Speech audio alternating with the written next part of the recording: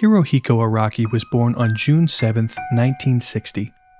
Araki grew up in Sendai, Japan with his parents and younger identical twin sisters. As a young boy, Hirohiko would hide in his room and read manga so he could be left alone. It was during this time that he discovered one of his favorite books which would greatly influence his style and later career. That book was none other than Babe, Pig in the City, the novelization. The story follows Babe, a charming pig who is sent off by his owners across the ocean to the city to demonstrate his talents as a sheep herder. Along with his friends, Babe meets a lot of new friends and gets into new adventures. The story, despite coming out in 1998, fascinated a young Araki for its masterful storytelling and larger-than-life characters. It was the character of Farmer Hoggett that Araki took a great deal of inspiration from when creating his own character, Sailor Moon. In 1985, Araki would travel to America in an attempt to join Marvel Comics.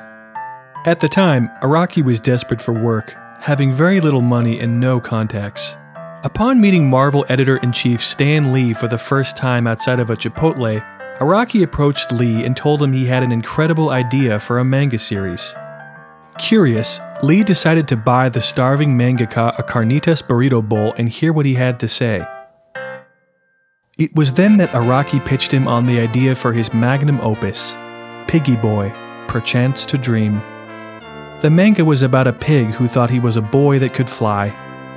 Lee thought the idea was a bit too strange for American audiences and quickly rewrote Araki's entire idea into what we now know today as JoJo's Bizarre Adventure, Phantom Blood. The manga was released in 1987 to great commercial and critical success.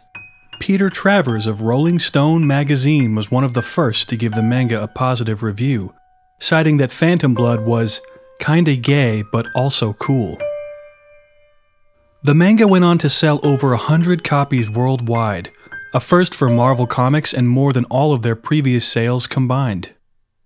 Despite this achievement, Araki felt as if his talents were not being fully appreciated. It was said that he received 1 solitary yen a week for his writing efforts, which at the time was only a modest income.